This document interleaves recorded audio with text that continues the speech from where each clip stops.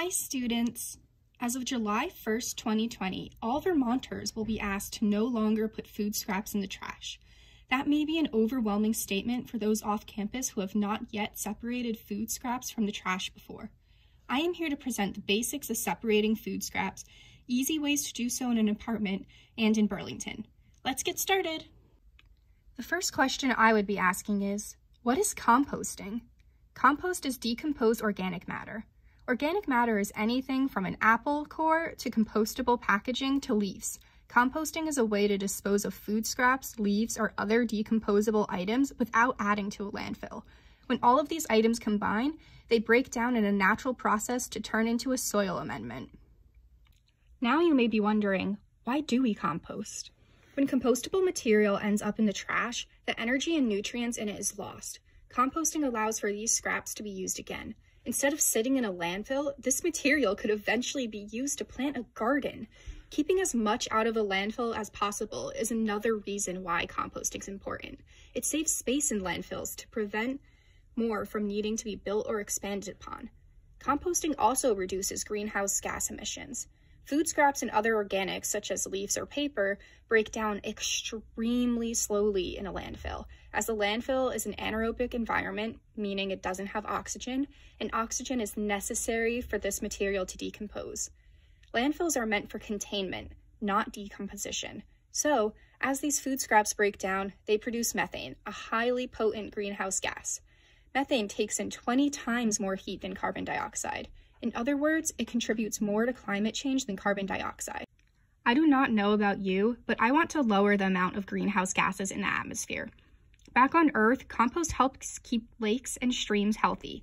Eutrophication, the overgrowth of algae leading to a dead zone, an area where no marine species can survive, is a process that occurs when fertilizer runs off into water bodies. Compost is this natural soil amendment and prevents some runoff from going into streams because it helps hold moisture in the soil.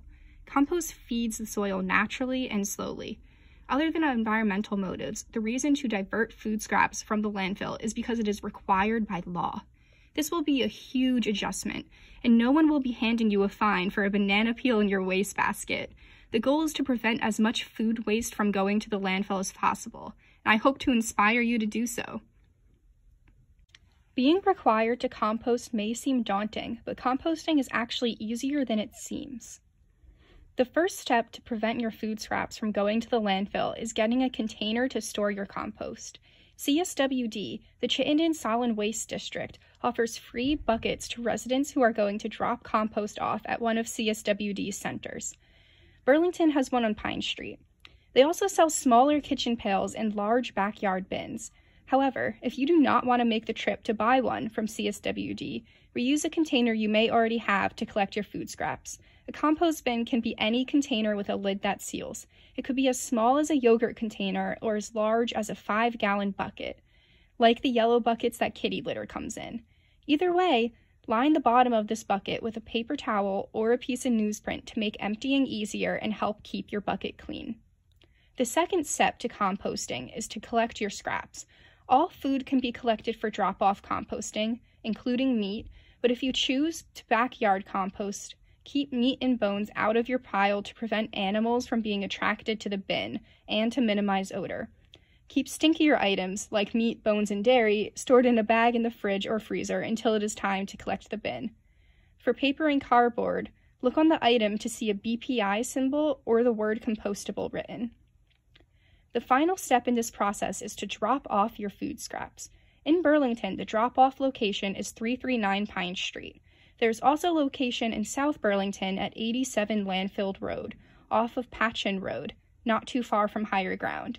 It is free to drop off compost if you are also dropping off trash or recycling, or it is $1.50 per 5-pound bucket if you are only bringing food scraps. If you do not want to drop off your compost, you can talk to your landlord about options to find a trash and recycling pickup service or find a company in the Burlington area that can come to you.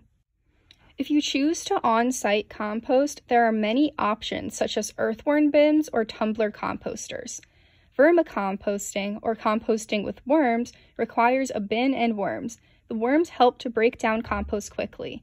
Sets for this type of composting can be bought online or in person at a store. A tumbler compost is a compost system that has the ability to rotate around an axle. This method is supposed to give you compost soil in less time than just a bin. Both of these methods produce soil amendments, or fertilizer, at home that can be used for gardening or other purposes.